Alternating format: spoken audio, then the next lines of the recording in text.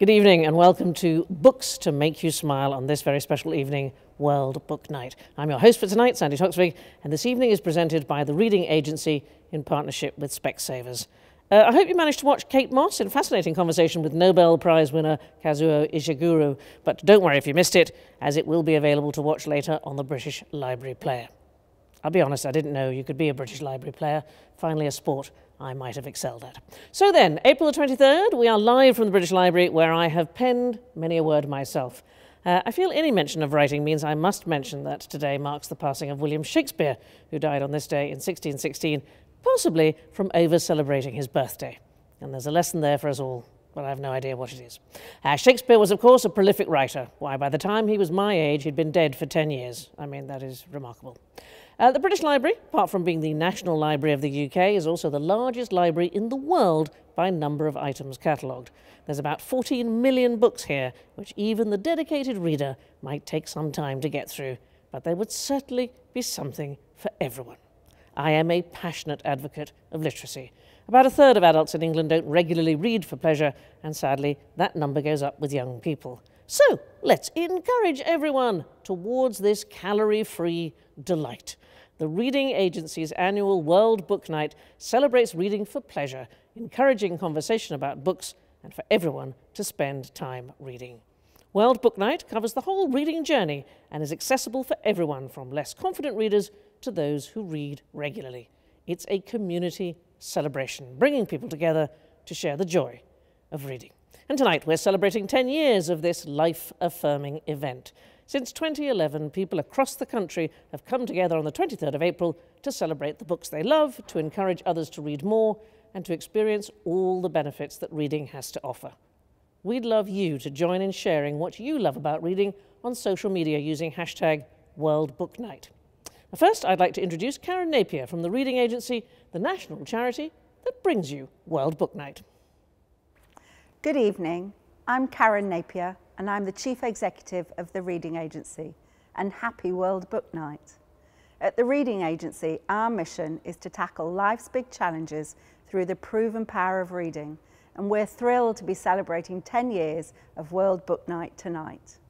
Thank you to the British Library for hosting us in their magnificent building, and I'd like to give a special mention to public libraries across the country watching tonight's events through the Living Knowledge Network.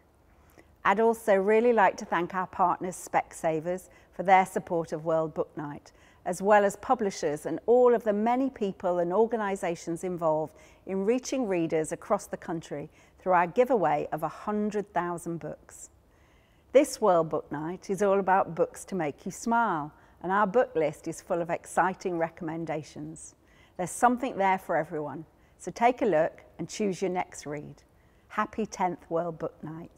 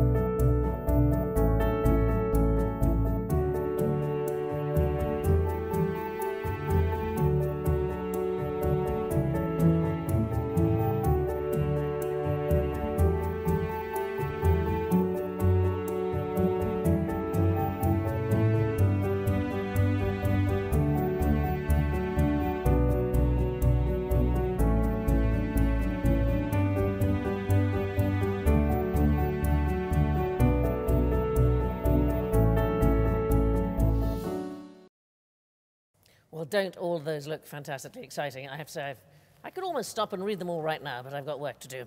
You will have seen there a very special book, Stories to Make You Smile. It's published by Simon & Schuster in partnership with Specsavers, which is available as a free free ebook and audiobook download. It's available to download today, and we're going to be hearing some exclusive readings from the book a little bit later on. First of all, let me introduce my guests. I've got three guests. First of all, screenwriter and best-selling author David Nicholls, whose novels include One Day, Us and Sweet Sorrow. Bolu Babalola, a self-coined rom connoisseur, whose first book, Love in Colour, has been an instant hit since it was published earlier this year. And finally, man I know, Jamie Byng, CEO of Canongate, an independent publisher and founder of World Book Night. Now, before we come on to World Book Night, I was just thinking we should decide what it is makes us smile. Jamie, is there something that makes you smile? Quite a few things. My daughter, my youngest daughter, who's only 14 months old, makes me smile every time I look at her. That's something sort of instinctive, isn't it? You yeah. look there. Yes. She smiles a lot too, and she just has a energy and joy that radiates out of her beautiful face and spirit. So that's the one that's probably most precious in terms of the things that makes me smile. Yeah, no, I get that. My grandson, who's 4, I said to him recently, I said, what's your favourite animal? He said, I like mainly the nocturnal ones. I thought, that is my grandson right there. What about you, David? I've really missed the countryside. I'm very happy outside London. That makes me very happy. And I'm desperate to get out of this city, much as I love the city too. But I can't wait to actually get out in nature in some way. It's what the Japanese call forest bathing. That Right. it's actually very good for you. That's what I need. Yeah, you need a Yeah. bit of that. And Bolu, what about you? You look like you smile all the time, so I don't need to ask you.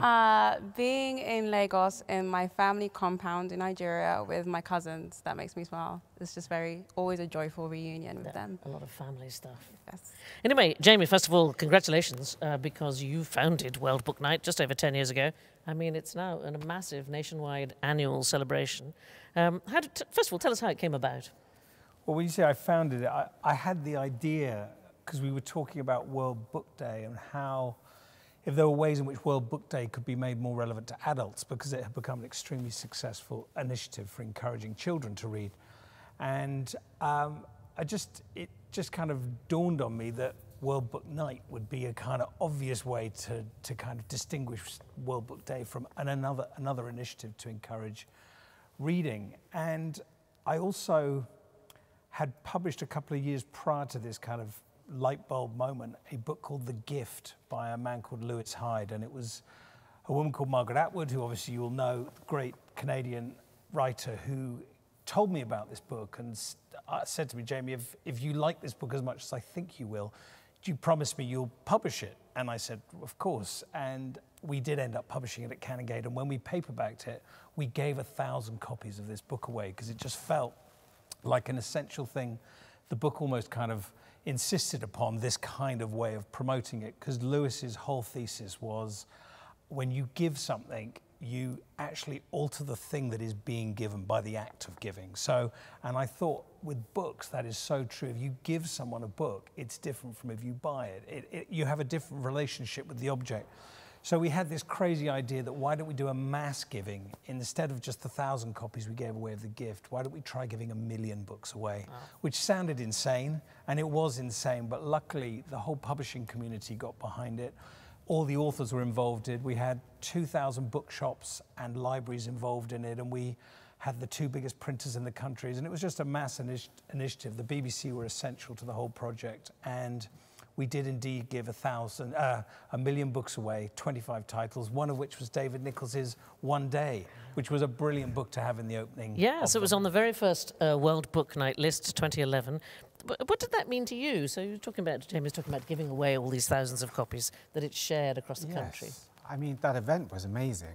And to sort of sit next to people like Alan Bennett and Nick Cave and not really be able to say anything to any of them, but to be there was a real thrill in this huge event. They felt like that about you, I'm sure. This extraordinary event with all these people and more than that, just the idea that 40,000 people were being handed that novel that very night is amazing. I mean, reading is a solitary act, but once a book is shared and spoken about, it becomes part of the reading community, and that's a real honour. So it was a great thrill for me. Jamie, why did you feel it was necessary? I mean, I get about getting kids reading. What was the reason for it? You know, as someone who'd been publishing for quite a while by that stage, I realised there are a lot of hurdles from when a book gets written to it actually being read. one of which is to get it published. But even once it's been published, it has to be sold into the bookshop. Someone has to go into a bookshop. Someone has to have money. Someone has to get the copy of the book and then have the time to read it. You know, these are all sorts of ways in which books don't get read. And I felt we could short circuit the whole process in a very dramatic way by giving a passionate lover of a particular book to give that book to someone they don't know and say, have this as a gift. I love this book. You might love it too. It's a very simple idea, and I think it does something beautiful, that sharing of what is innately an act of giving. I think a writer gives something just by the act of writing, and so it felt true to the spirit of what literature is and the very essence of what that kind of exchange that goes on between a writer and a reader. So that's the most beautiful, one of the most beautiful gifts I think there is. No, I can understand that. I walked past a bookshop in Brighton the other day, and I saw a handwritten note, clearly from the bookseller, that said, please buy this book, it's really good. And I just thought, yeah, that's a handwritten, yeah, why not? Yeah. Absolutely. Now, Bolu, you've had no trouble having to sell your book, even when the bookshops have been closed, because your first book, Love in Colour, it's, am I right, it's a collection of rewritten love stories, is that right? Yes. Do you want to describe it for us? Or? Yes, an anthology that takes inspiration from folklore and mythology from around the world. They're original, but I made an effort to pay homage to the roots and the cultures that they came from.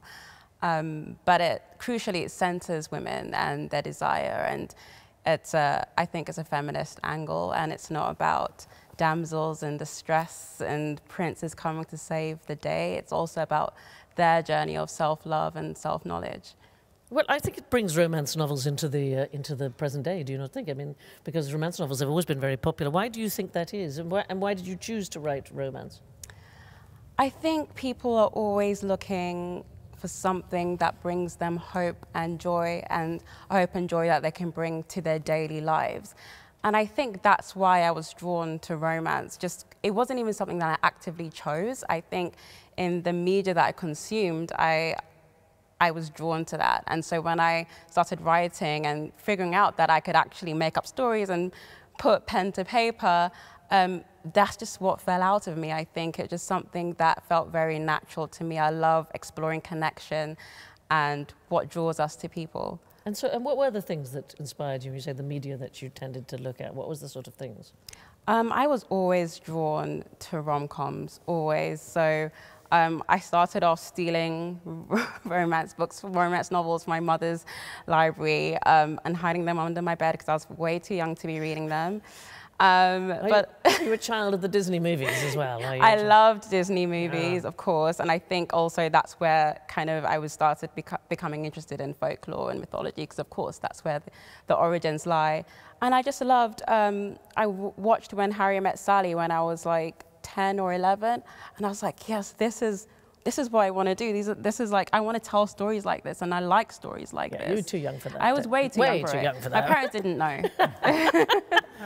So talking about human connections and love, your books are also about human connections and love. Your most recent novel, Sweet Sorrow, is about a first experience of love. Can you tell us a little bit about it?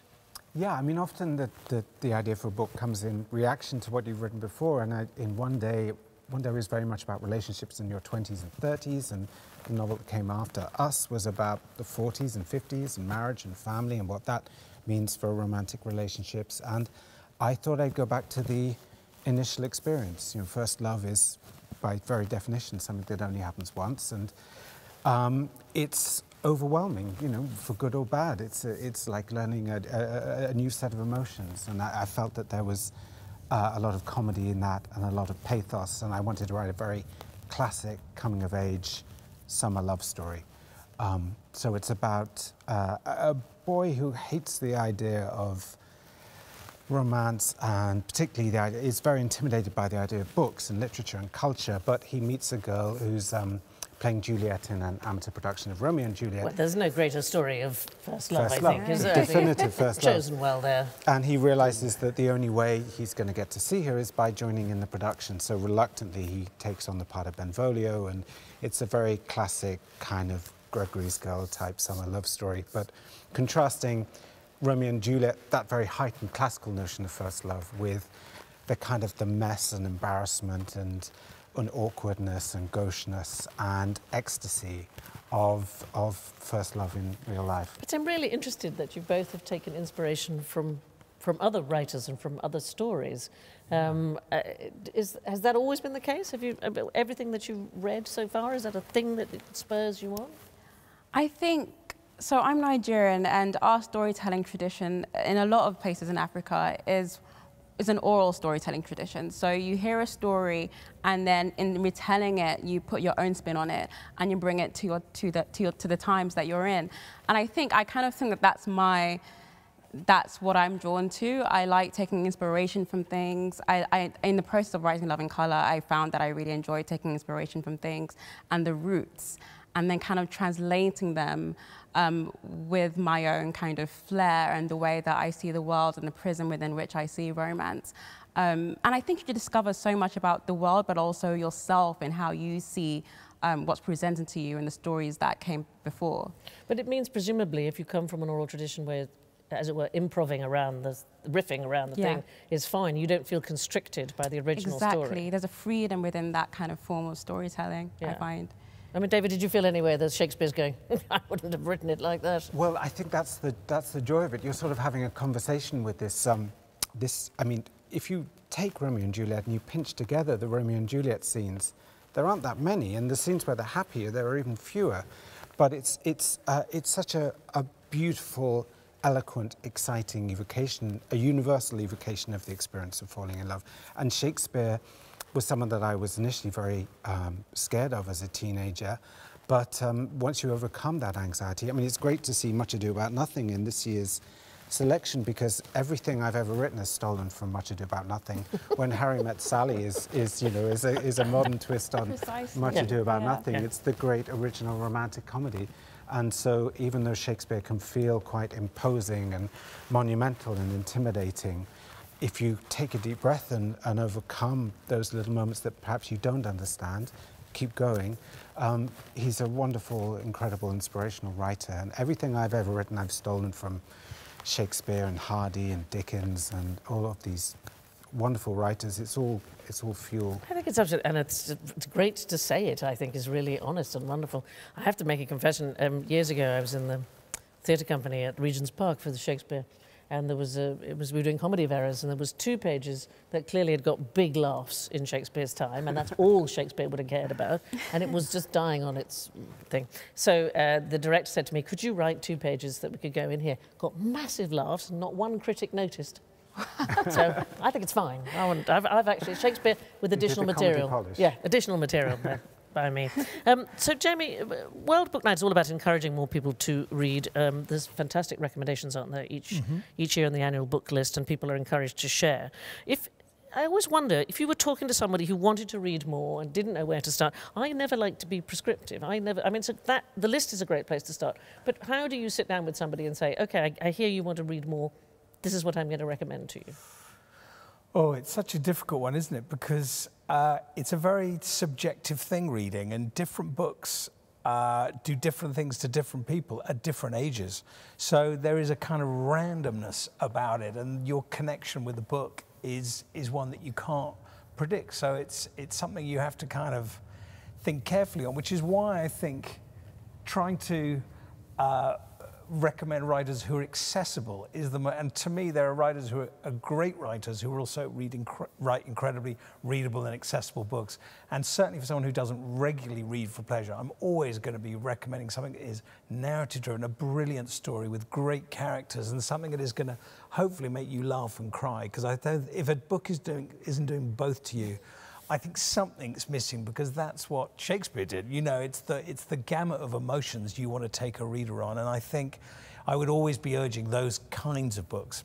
Like one day, well, actually, David's new novel, I was listening to Rory Kinnear's brilliant reading of it on the way, and just the way he described it, it was just, there's so much pathos and so much humour in it, and the relationships are so good, and it's who doesn't relate to the experience you're talking about, a kind of disco at school, that kind of, so it's that stuff that, it's all about connection, and so the reader's got to feel some sort of connection with the book, even if it was written centuries ago and the person was a different gender, a different background, different whatever, it's the inner humanity of the book. That's what any book that has that is a great book, I think.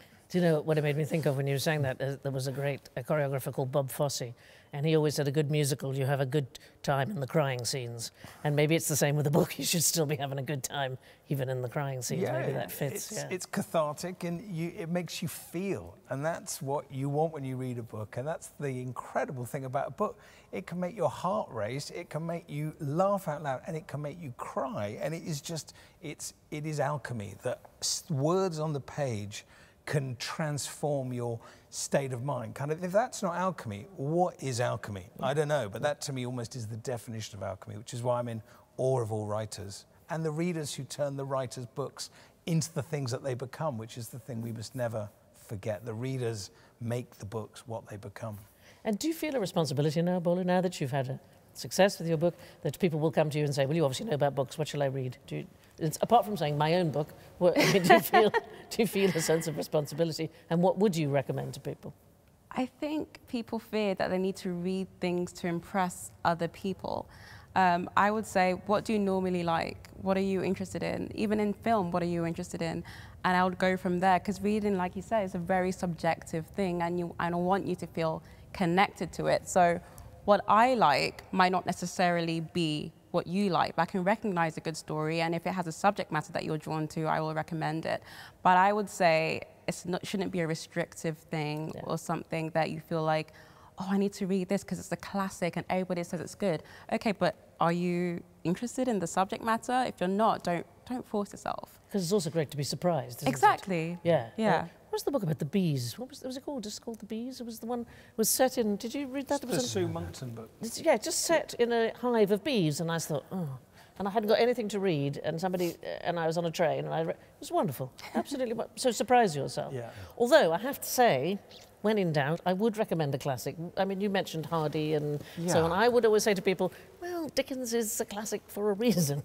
Yeah, I mean, I love Dickens. I don't know if he's read and loved in quite the same way. I mean, my way into Dickens was actually through TV adaptations and screenplays, which perhaps made him seem more accessible. But reading Great Expectations was a real breakthrough for me. I'd always imagined the classics were inaccessible and intimidating.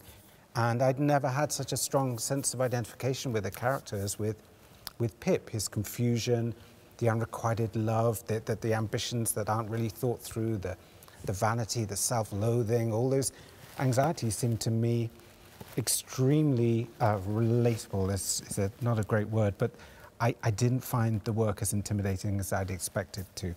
So, which isn't to say that I'm constantly pushing classics on people. I think, as Bolu said, you know, we should not be snobbish and read widely and read all kinds of books. But those books did have a huge effect on me at a very particular age when I was 14. And also, 15. I think important to remember, with Dickens in particular, written in magazine instalments and written to be read aloud.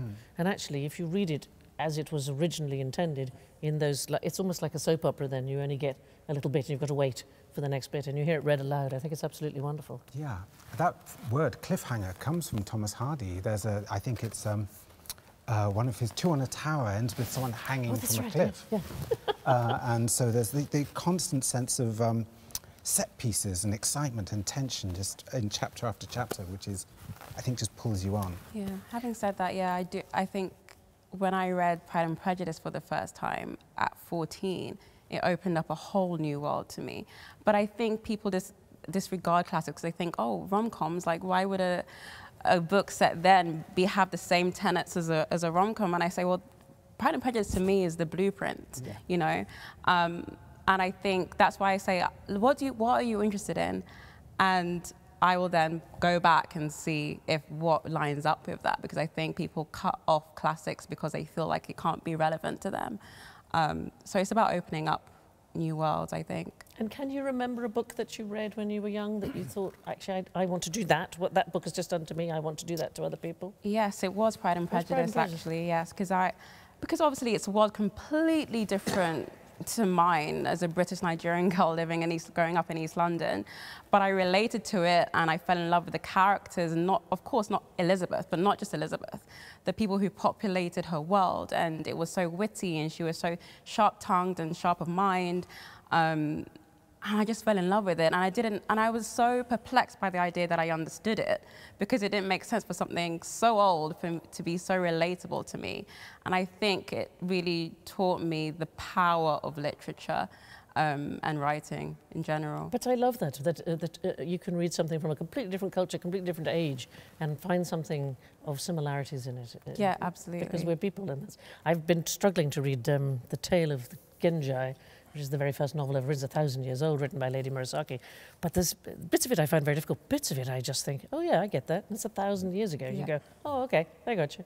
What about you, Jamie? Was there a moment when you thought did you want to be a writer, or you wanted to? No.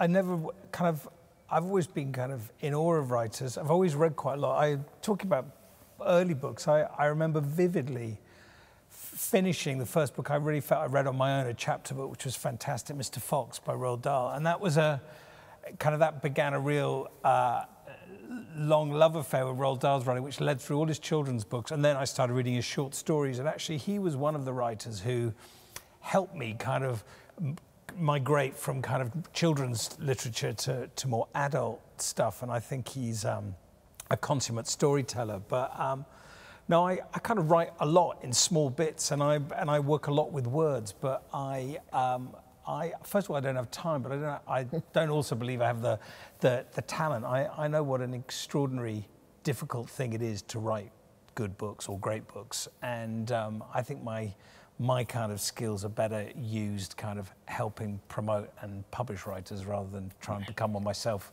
You may be being very modest. It's hard for me to say. What about you, David? Early book that made you think, wow, this is a thing?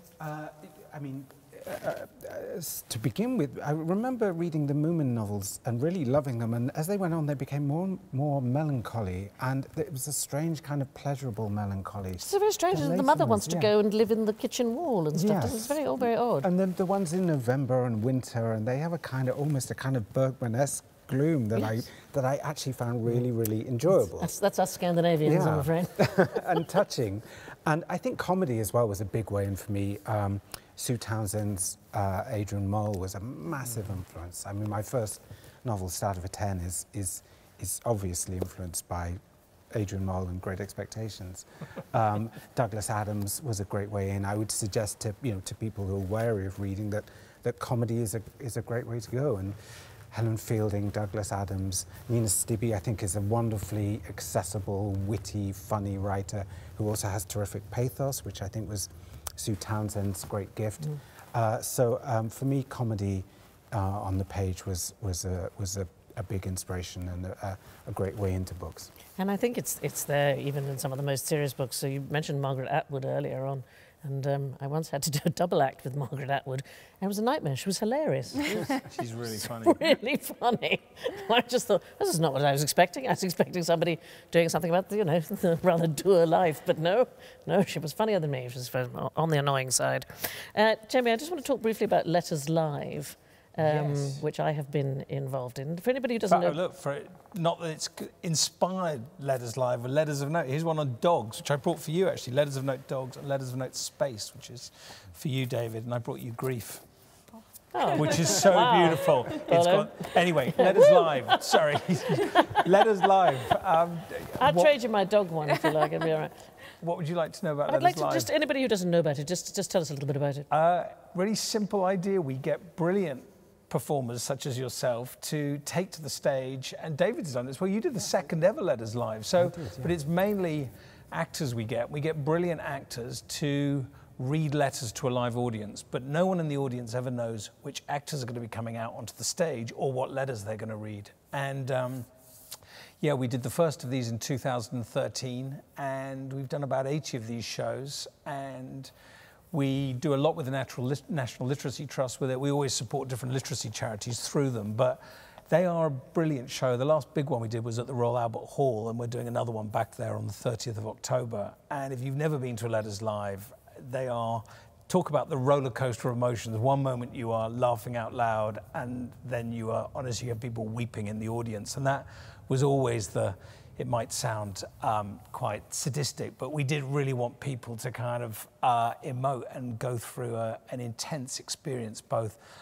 positive and kind of moving in a Letters Live show. Well, I love it. And one of the things I was just thinking is encouraging people to read, that if people feel that maybe, you know, a large novel is too much for them, reading a selection of letters of which are so varied is a wonderful way in. Completely agree. And I think they also are, they're these like little time capsules letters. And there's something, what I loved about Letters Live was that we were taking this most private form of correspondence, unless it's an open letter to a newspaper, it is typically addressed to one person. And then we were putting that out into the kind of the outside world. So in a very public space, you were having this a personal letter read out.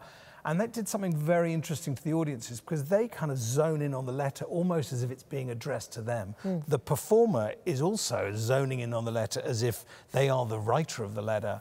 And yet, so you're taking this very personal, very kind of minute, kind of intense interaction really between one person and another, and you are kind of sharing it. And I think it's, as you say, the letter is a beautifully accessible form of narrative as well. Yeah. And there are brilliant novels written through letters, and the letter, not least in Jane Austen, often plays a crucial role within the plot. So because I keep trying to think about different avenues in Bolu. I'm very taken with your idea. You're telling us about the oral story tradition, because it seems to me if there are adults who say, "Listen, I don't read for pleasure," but telling a story is a great way in to hook people in. Do you think? I wonder if we should have adult storytelling. We have lots of kids get told stories, but when's the last time an adult sat down and told you a story? That's true, actually. And the thing is, I think we tell each other stories all the time, but we don't think of the value of it. That's why people love Twitter. People love threads, anecdotes on Twitter, because it draws people in, and it's also opens up an experience as well. And it really is, it builds a community, because people are like, oh, I relate to that. I understand that. And it opens up the world to people, I think. And also, I think, for me, storytelling goes hand in hand with comedy. I think I couldn't imagine reading a story and connecting to it without kind of a dose of humor. I actually adored Adrian Mole when I was growing up, and I also love Louise Renison, who is kind of like, who wrote almost a female version of Adrian Mole, because it was Georgia Nicholson series. Because there's such an element of pathos in humor, and I think being human is so humiliating that if you don't have an awkward and excruciating, if you don't have humor, it's just, how do we survive? Yeah, I mean, I've only got a sense of humor because I went to boarding school. That's literally how I got through it. David, tell me about, because I think it's sometimes difficult for writers to talk about the role of reading for them, because presumably if you're writing, you don't want to be influenced by somebody else's style. You don't want to go, oh, well, they're just brilliant, so I'm going to stop now. Or, you know, is it difficult sometimes? It's a difficult balance. Every book I've ever written has a kind of mood board of other books that I've read and admired, and I want to take a little bit from, you know, Sweet Sorrow is a little bit of The Go-Between, meets a little bit of Goodbye Columbus. It's a kind of, there are influences, and that's great. But quite often I have to put writers down because it's too close to what I want to achieve, or there's a sort of creative envy that means that it's not a good idea to be reading that writer while I'm writing. And I've often found myself taking on, particularly with comedy, taking on some of someone else's comic tricks and foibles and tone because I admire it so much. So I haven't written original prose for a while, but when I go into that mode, I tend to read perhaps novels from abroad, or novels in translation, or novels that aren't anywhere near what I'm trying to achieve, while at the same time carrying with me all these other great books that I've read, which are fuel. You know, I can't imagine a day without reading. For me, it's essential. And everything I've written has drawn from experience, from life, from people I've met, but for the most part from other wonderful books. And what about you? Are you able to read while you're writing? I'm precisely the same. I find myself mimicking authors that I really admire, so I try to just stick to non-fiction. A book that I always return to is All About Love by Bell Hooks, because my subject matter is romance and love, so it explores love, but it's non-fiction, so it's in a very practical way, and it's very lucid, and it draws on the beauty about love, but in a very kind of it's clinical without being cold. And I think I need that, and it helps me excavate the emotions that I need to excavate without mimicking another author. Because that is the difficulty, isn't it? Yeah. I'm sure you're too young to remember, but there was a wonderful writer called Alan Corrin. He was a great journalist, and sure you remember. We Alan. Published a collection of his pieces. He was brilliant. He was a genius, hilarious. Very Did you know Alan Corrin's book? Anyway, we were great friends, and I said to him, "Why don't you write a novel, Alan? You're a wonderful writer." And he said, "Because I can't write The Great Gatsby."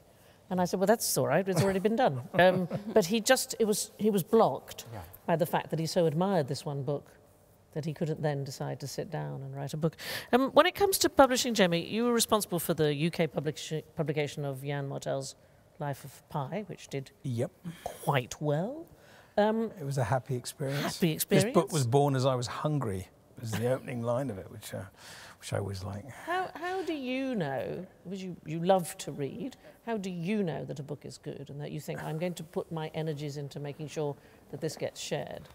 You don't know it's going to be successful. All you can know is the effect it has on you. That's the only thing. And of course, the longer you publish, the more experience. And I work with a brilliant team of people. There's not only a great editorial team at Canongate, but just brilliant colleagues across the departments. And I was thinking about, I'm not actually in a book club, but except I feel like I'm in a constant book club at Canongate. It's just like, because the acquisition meetings where we're talking about a book and everyone's read the proposal, as it often is for non-fiction, or if it's a novel, you're reading the whole novel, and you're discussing the book, and there's fantastic, divergence of opinions at these. Sometimes people feel really strongly it's a great book. Someone else just might leave them a little bit cold. It doesn't happen that often. It's like, unless it's, a kind of classic kind of Marmite book of some sort. But there's all sorts of interesting kind of things you have to weigh up as a publisher when you're working out, are we going to give this particular book a slot on our list, or make an offer to the author? Doesn't necessarily mean we'll get the book, because there might be several of other publishers also wanting to publish it. But you just have to trust your gut. Life of Pi was turned down by a great number of publishers in this country, and that's why I mentioned it. I thought you could feel smug. and it was only Faber and ourselves who bid on the book. And to me, I read the book, and I had a beautiful experience with Life of Pi, because I was in New York seeing an editor, a wonderful woman called Anne Patty, who was an editor at Harcourt Brace, and she had inherited another author we published called Michel Faber. So she'd been very keen to find out what Michel was writing next, and it was before he wrote his incredible Victorian novel, The Crimson Petal and the White.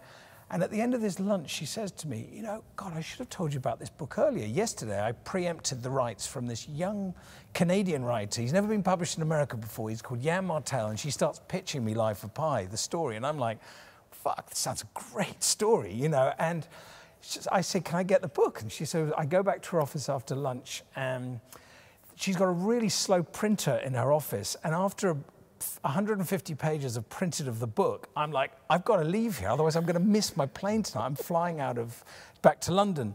So I do get to the airport, but just make my flight. I'm on the plane.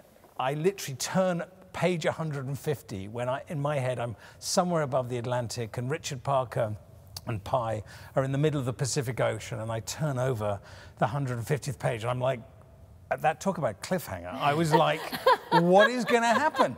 What is going to happen? Anyway, that's how Life of Pi came. It was a recommendation. That's a reader's nightmare, isn't it? No, it was a reader's nightmare, but it was a recommendation from the editor who bought it. It said, you must read this book. And as Michel Faber's publisher, I have a feeling you're going to love this novel.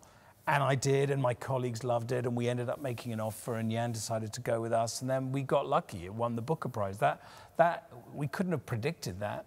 Although I did say in my pitch letter, I think this could win the Booker Prize to Jan when I said, because I thought it had all the elements. In fact, full circles, Margaret Atwood was one of the first great champions of that book. She wrote an amazing review for it in the Sunday Times of that novel, and I'm sure that was one of the things that was in the ether with the judges when they were, because, yeah.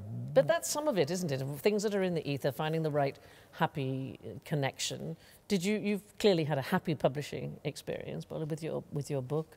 And has that made a big difference to you, that you've made those relationships with the equivalent of Jamie, as it were, at your Absolutely. Yeah. I have a very close relationship with my editor, and I think she trusts my voice and I trust her voice. And and in her I have a great advocate. So nothing unpleasant can get to me because it gets to her first. And she's like, no. She's not going to do it. Exactly. Yeah. Firewall. Yes.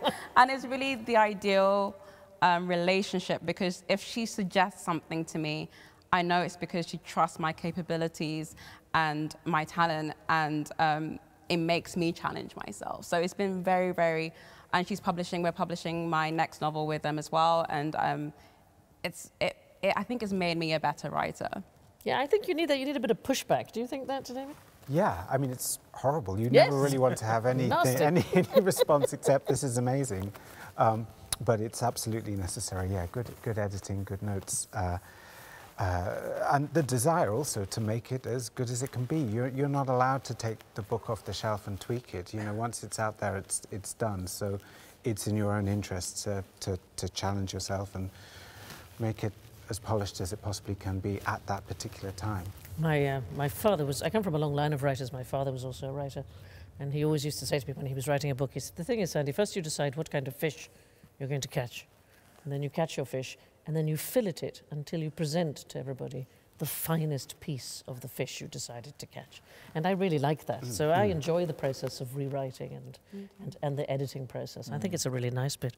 Let's come on to inspirations.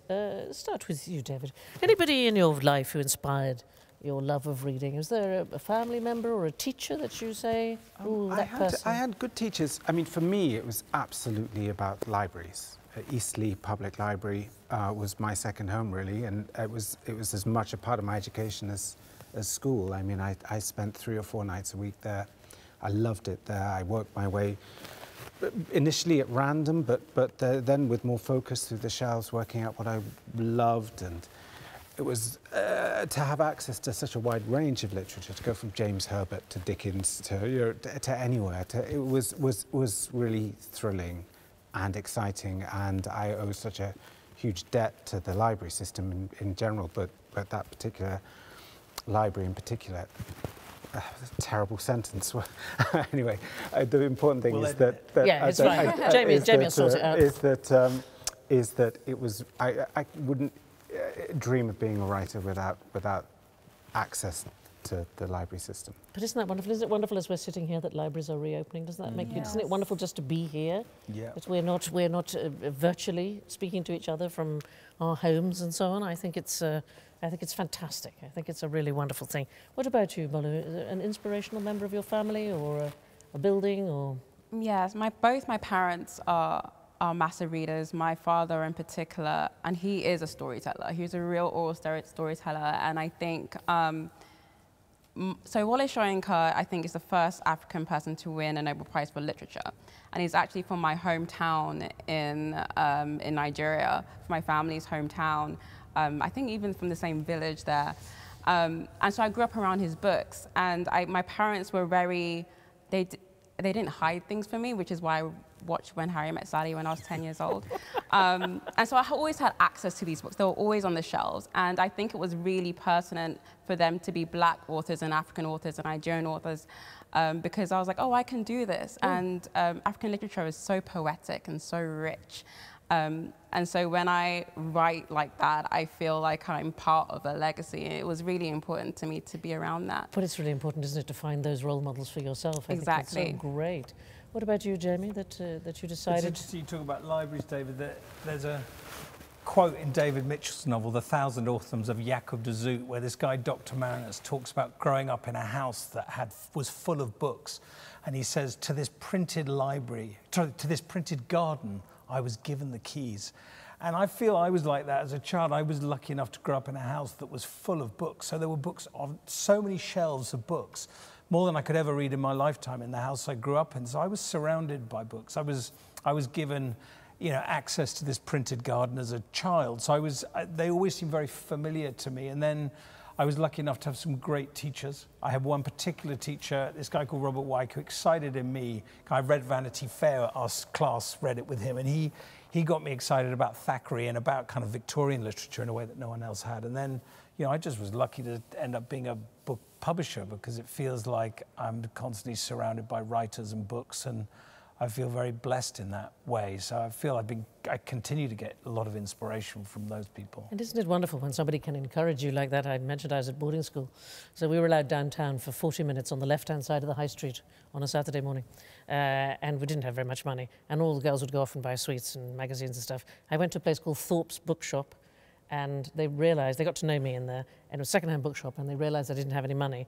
And strangely, things like Jane Austen would appear in the 50p tray just as I came in, and they just kept feeding. I realised after a while they'd been feeding me all these books because I couldn't have afforded them, but they managed to put them in the 50p thing, so I will be grateful to them for the rest of my life. Any special memories of reading or being read to when you were younger, Bolu? I think I always nagged my dad to read to me, always, and whenever we went on family holidays to Nigeria, he would give me a £10 note and let me go to W.H. Smith and buy my book for the holiday. And when I went back to Lagos in December, I found like a massive box of all these books that I had when I was growing up, and I kind of built my own library. So yeah, that's my memory. Just not even being excited about the holiday, just being excited about the book that I get to pick for the holiday. Yeah, it's very special to me. But any of those books when you were younger make you cross, make you think, actually, this doesn't represent me, or I don't want the girl to be saved, or you know? I read a lot of Roald Dahl, and I read a lot of Meg Cabot, and I have to say my taste was quite good. Oh, good. Because a lot of those authors also write adult books that I still read, and now I realise I was drawn to them because the girl always had a strong mind, and she was really funny, and she wasn't necessarily fawning over the love interest. He had to kind of earn his way into her life, which I didn't know then, but I was drawn to. No, I can see that. I remember my very first book that I read was Janet and John. Jamie's the only one nodding. Janet and John, yeah, thin on plot. And Janet gets little or nothing to do. It's very irritating. What about you, David? I really got into American literature when I was 15 or 16. I read a lot of John Irving. I loved John Irving. I always found them very emotional in the way that Dickens is as well. I remember reading Ken Kesey's One Flew Over the Cuckoo's Nest and being absolutely devastated by it, just sitting and sobbing at the ending. And so with Steinbeck as well. Steinbeck I loved. Steinbeck, it nearly did me in. Yeah. So realising that, again, these marks on the page could have this huge emotional effect on you as well, that was a real breakthrough for me. Now, we're talking here all the time about encouraging people to read. Jamie, what about the people who have perhaps had struggled with reading? How can we reach out? I'm a big advocate for literacy, and I know what a big issue it is in this country. Do you think there are any ways in which we can... I know that libraries do the best they can to reach out. It's been interesting during the lockdown, and it's happened over the last few years. There's been this extraordinary kind of growth in the listening to of audiobooks, and I call that reading. I know on one level it's listening, so a pedant could say it's not reading, but actually you're doing many of the same things you need to do as a reader, which is to be attentive and you're transported by the text, I suppose, and you have to use your imagination. And I think audiobooks is a brilliant way in for reluctant readers, because that is what hooks you into story, makes you realise, oh my God, a book can do this much for me. It can take me all these different places. It can affect me. I can learn from it. I can grow with it. It can make me feel connected with things and people and ideas I didn't know other people were thinking. All the many things that we all love because we read loads. But people who don't realise that books contain everything. They contain everything that's ever been imagined or dreamt of is in a book. And, and you can become things through reading that, it can allow you to grow in ways. And I think audio is one of the most brilliant ways to do it. I also think, I'm a fan of classics, but I think sometimes classics can be dangerous at a school level and the way they're taught. And so I think we have to somehow make the joy of reading is the thing that if that ever gets squeezed out, and it can be squeezed out for lots of reasons, and some people just might not have the attention spans to want to read. Some people are dyslexic, they really struggle to read and stuff. So I think you have to just recognize that everyone's an individual, everyone needs possibly different things to make them tick, but I think audio is one of the great ways to kind of encourage literacy. I completely agree. And also you said you feel like you're in a reading group when you're at your Book club. Book club. That is another way, isn't it? Have you had any association with any book clubs, Danny? Is that a thing that... No, I've gone as an author. Right. And been presented to the book group. And I always lose sleep the night before, and it's always a real pleasure. You know, I just think I'm going to get a lot of notes. So I'm just going to get a lot of criticism for things that I can't fix. And it's going to be a really rough ride, and they're not going to like it. And it's terrible to be in a confined space with people who haven't enjoyed your work. One person's going to point out the thing, you go, oh no, that is right, that is a mistake. Yeah. So, I shouldn't have done that. My experience has always been really good. And actually, while we've been in lockdown, I've been able to do more than usual, because it's very easy to jump on a Zoom call and talk to people about the book, and it's enjoyable. I think it's a wonderful thing to be able to discuss things. The other thing, if they don't like it, you pull out the Wi-Fi. Yes, say, oh, sorry, you've lost connection. Spinning. The reading agency has revealed today that 53% of people have reread at least one book over the past year. If you could reread a book, Bolu, what would it be? It's going to be embarrassing for you. I always read one day. I always read it one day. I love this. This is loving. I adore One Day. I read it when I think I was 19 or 20, and I was like, this is it. It was so full of warmth and joy and romance, and so emotionally intelligent. And I was like, these are the kind of stories that I want to tell. So yeah, I always reread One Day. Wow, thank you. Okay, there's a compliment. Thank you. That's wonderful. Thank you. What about you, Jamie? Is there a book that's a go-to for you? Well, the trouble about being a publisher is that there are lots of things you have to read, manuscripts, and I say have to as if it's a burden or some sort of onus, and it sometimes does feel like that, but it's not often. It's things I really want to read. The book I've actually just started rereading, it's a bit of a pitch for a book, but it's something by this woman called Ruth Ozeki. And I've just started rereading her novel, which we're publishing in September, called The Book of Form and Emptiness. And sometimes you have to reread a book to start to realize quite how brilliant a book is, quite what the author was intending at the beginning of the book, because you can't appreciate it till you've ended the book, finished the book. So that's the thing I'm actively in the process of rereading at the moment. And but I don't reread as much as I'd like, because there's so much stuff out there I still want to read that I haven't read that could have been written. My reading list has hundreds and hundreds of books on it, and that sadly means that it's not often that I want to reread things, because there's other things I want to experience for the first time. Yes, I was trying to look today to see who was the last person to have read every book that had been printed, and you do have to go back pretty much to Gutenberg's time, I think, in order to. We're never going to. I think as in Eloise and Abelard. I think Abelard is meant to be the last person who's read. I know, it's a while ago. Have you found writing during lockdown difficult? Has that been a tricky thing, David? Yeah. Yep, straightforward answer. Okay. Yeah, I mean, it's been impossible for me. I mean, as lots of people have pointed, I've written a lot about the past, about the 80s and 90s, and I thought I should write something contemporary, and suddenly the word contemporary doesn't really mean what it used to. And I don't know whether to write something set in 2019 or 2023. I don't really want to... It's as if fiction particularly will have a dividing line now, isn't it? Yeah. Yeah, I mean, it's fascinating in a way, but I think that this whole experience perhaps needs time to percolate a little bit. So I found it very hard. I've also found the lack of contact with people very difficult. I've realized how much, I don't think I steal stories or ideas from people, but I'm definitely stimulated by contact with lots of people and conversation. But a bit of a magpie as well, curiosity. taking little pieces that all writers do that. And having spent most of the last year with the same 3 people, even though I love them and that's been an experience in itself, it hasn't been stimulating in the way that contact with my friends and strangers and just being out in the world is for me. So I've found it quite difficult, yeah. No, I can understand that. Didn't they discover that J.D. Salinger, after living in isolation for about 40 years, had written a lot of books? And I always thought, well, I wonder what he had to say, because he'd lived entirely by himself. So what's he drawing? What's he? Well, actually, I love Emily Dickinson. She's awesome. Her story, though, is amazing. Oh, I think she's a genius.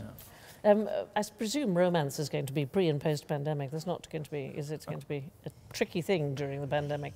Yeah, it was tough. It was tough. You have to remind yourself what it feels like to be at a party and to feel that spark and the connection and be, even the chemistry of being around people that you really enjoy and really like, I had to remind myself of. So it was definitely tough. As a writer, you kind of have to experience the world in order to put it to page. So yes, definitely something that I struggled with. But also that's when rereading came in, just to remind myself what the world is like. It opens up the world in a different way when you can't actually be in the world. Do you know what? Sitting here just chatting about books, it's just been the loveliest thing. And looking people in the face. And there's a new thing. You just see the top half of the face. I have absolutely loved it. Unfortunately, we are out of time. I'm pretty sure that's right. And thank you so much, Jamie and Bolu and David. It was really lovely sharing your thoughts with us. So I hope that everybody at home has been inspired to read some more and also to share your reading with people around you, because that is what World Book Night is all about. We mentioned earlier that we would have some exclusive readings from Stories to Make You Smile. So we have a special message from the reading agency's partner for World Book Night, Specsavers, and some special guests sharing extracts from their stories with us. Don't forget to download your free copy of the book right now to end your World Book Night with a smile. Thank you so much, everybody. It was lovely. Thank you. Thank you.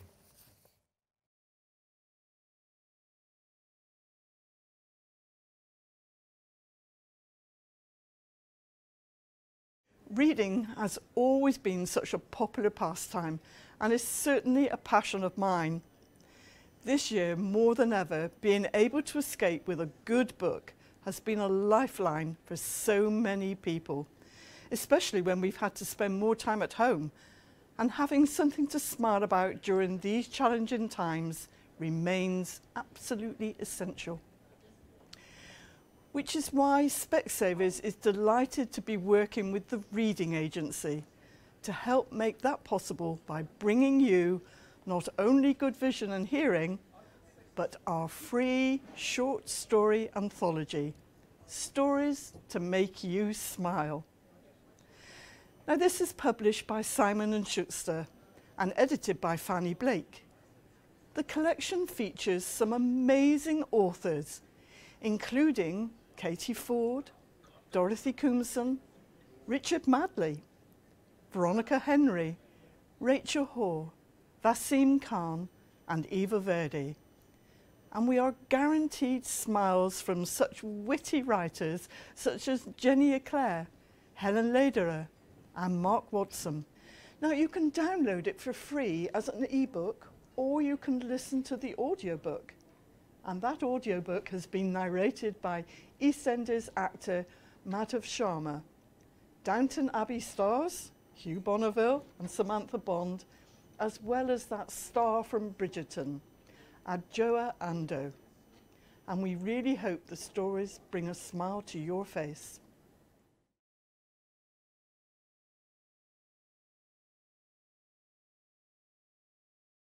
It's true the interview has been a complete shambles, but he can't afford to vocalise his bewilderment at how badly things have been run. This is the horrible position that it puts you into, job seeking, somewhere between a polite visitor, an appreciative tourist, and a supplicant. Even when you see incompetence around you, even when it's almost embarrassingly clear that you would add value to the setup, because almost anyone would, quite honestly a badger in a suit would, you still have to feign admiration and respect.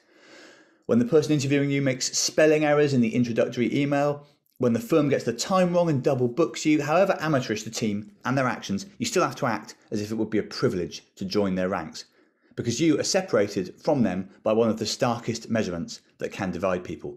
They have a job, and you do not. The best thing Ma does these days is to turn any small worry into something for Sky. One small thing so the day is never completely black, that keeps their small world turning free from interference. The dreaded club Sky somehow loves, the library, a bus ride. Now it's a nice bun on the way home that the bread man always gives Sky to free, since Ma's pride melted enough to say thank you. Chopra looked thoughtfully at the man opposite him. Joshi was a bear, dressed in a navy safari suit, saddlebags of sweat under the arms. The air conditioner was out again, and the office was sweltering. May in Mumbai, just before the monsoon. We're a lending agency, clarified Joshi. We lend money. Who do you lend it to? Whoever needs it the most. There was something evasive in the man's manner, Chopra thought.